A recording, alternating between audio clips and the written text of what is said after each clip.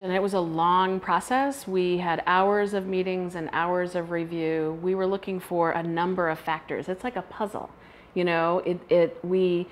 A lot of people who applied were so well qualified, which was encouraging that in Cleveland so many people wanted to step up. So we were looking for, one, people who met the 8 categories laid out in the consent decree. 2, obviously, people who live or work in Cleveland. So those are 2 factors required under the consent decree. And then after that, we were looking at the skill set people brought, but we didn't want 10 people with the same skill sets. We wanted people with different skill sets so that they could all, because there's a lot of pieces to the role of the commission.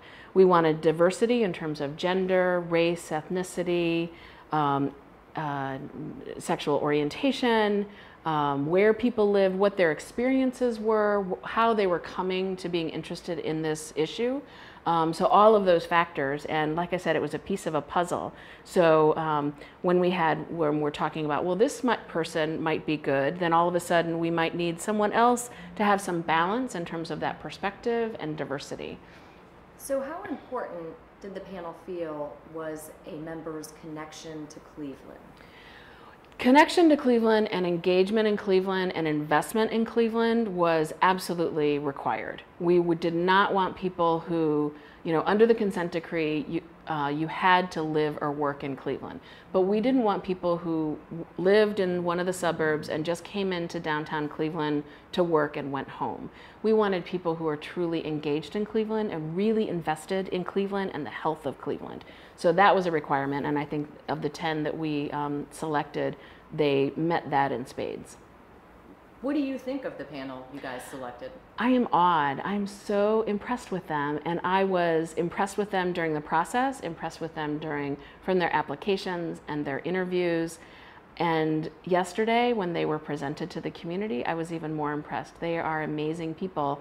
And as I said yesterday, in their own right as individuals, they are each amazing, but collectively, how powerful. So much varied experience and perspective. I think together they can do great things.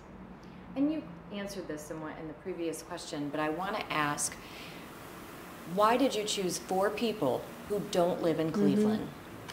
Yeah, I mean, I guess I would probably say it a little different. 6 of the 10 live in Cleveland. The 4 who don't live in Cleveland are totally invested in Cleveland, want to make Cleveland a better place. They work in Cleveland, but more than working, they are engaged in Cleveland, and Cleveland is part of them. So for all of us who live and work in Cleveland, if we're not all invested, Cleveland will not become the great place that it can be. So bringing those 4 into the fold makes the commission stronger. I have no qualms at all about the fact that 4 people don't live in Cleveland, but as I said, if they weren't truly engaged in Cleveland, they wouldn't be there.